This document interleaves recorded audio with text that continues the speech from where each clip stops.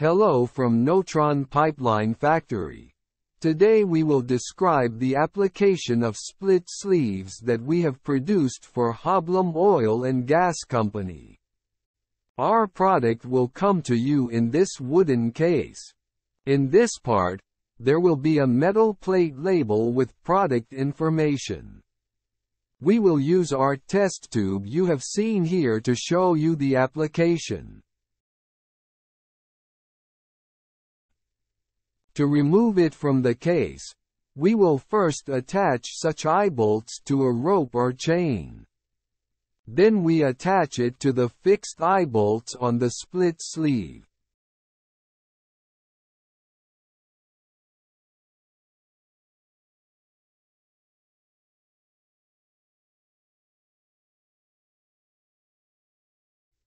Be sure to tighten the screws. Then let's tie the rope to the crane and start lifting it. After removing the split sleeve, place it on a flat surface, so it will be convenient to remove the studs. We unscrew all the studs.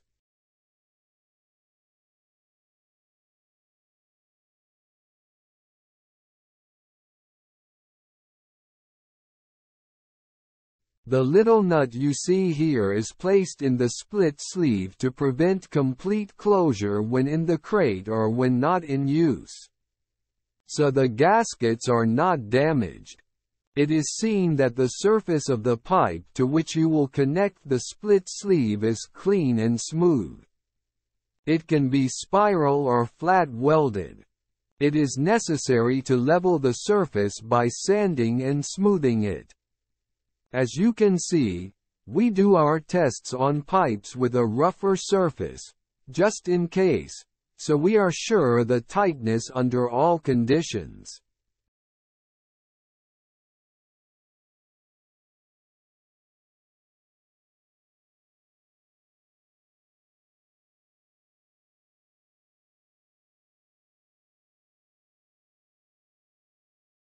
Now we slowly lift the split sleeve with the help of a crane and place it on the pipe.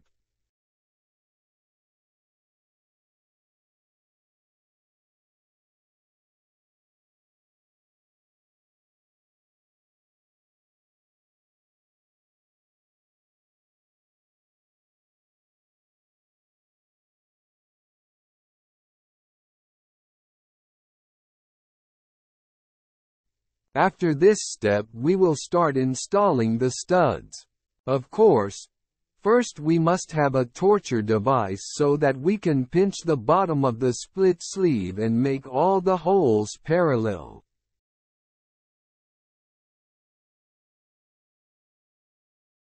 Because if you notice, the lower and upper intervals are not the same. We'll make it the same by squeezing it.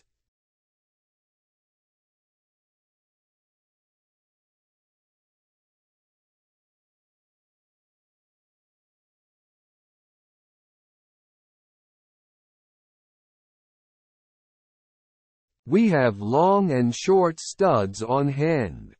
First we lubricate the studs and attach them with the long ones at the head.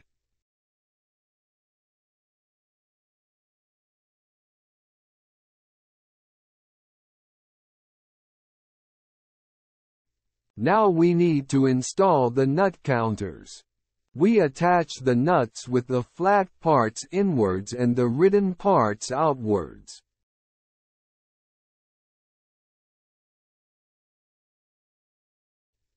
Then we tighten the nuts with this or similar tool.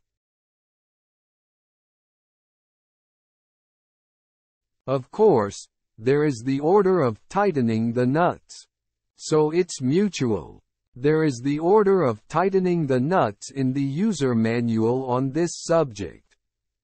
It will be tightened in that way and all the gaps will be removed and glued to the pipe. Now, if we show it from here, we have a contact gasket here. As you tighten, the distances here will close. Up to 3 mm is enough. After making sure of this, Our work is done, so this split sleeve is now in a position to do its job. So you can leave it. Or, depending on preference, the places I have shown can be welded. Of course, since these are different materials, the welding wires must be different for the split sleeve body and different for the stud and nut. Their material is 4140. This welding also has a separate procedure. We have a blind plug here. This is a plug with a gasket. It does not leak.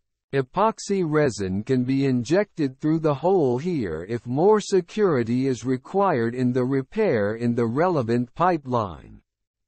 Here we have the hinge. This hinge serves to widen and contract the wings.